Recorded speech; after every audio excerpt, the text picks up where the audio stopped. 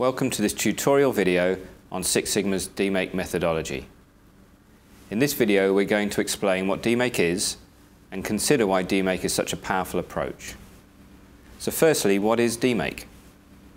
Well, DMAIC is actually an acronym and a methodology, and it stands for Define, Measure, Analyze, Improve and Control.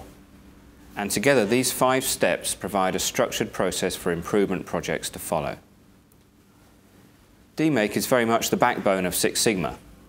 It provides a clear structure that is followed both during training and afterwards in real-life projects. So let's take a little look at each step of DMAIC in turn. The first step is Define. The Define phase is all about defining the problem that you are going to tackle. So it helps you to answer questions such as, what is the problem? How often does it happen? And what is the impact of the problem? In the Define phase, we also have to define the project management and answer questions such as, who's going to be in the project team? How is the project going to be run?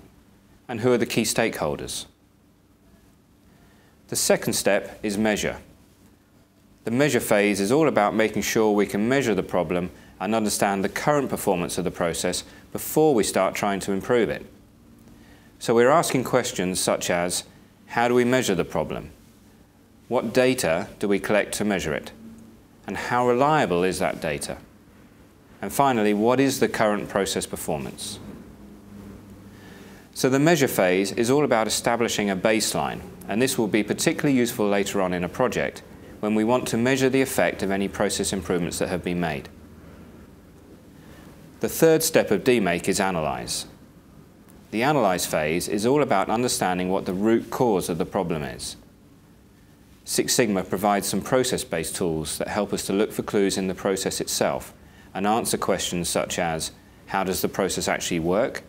And what does our existing knowledge of the process tell us?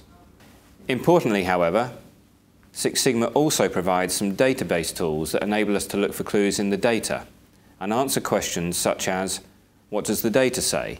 And can we use data to verify that the root cause affects the process output? The fourth step is Improve.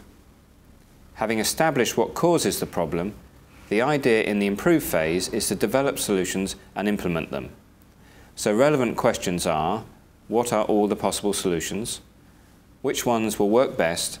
And when, where and how shall we implement the solutions? And finally, having completed the process improvements, the last step of DMAIC, the Control phase, is all about ensuring that the new improved process is stable and under control, and answering questions such as, has the project goal been achieved, and have the improvements become business as usual? So that's a quick summary of the DMAIC steps. As you can see, DMAIC is a simple and logical approach to problem solving, and it's that simplicity that makes it a very powerful methodology that can be applied to a wide range of problems and environments. It's also worth noting that DMAIC is quite an iterative approach.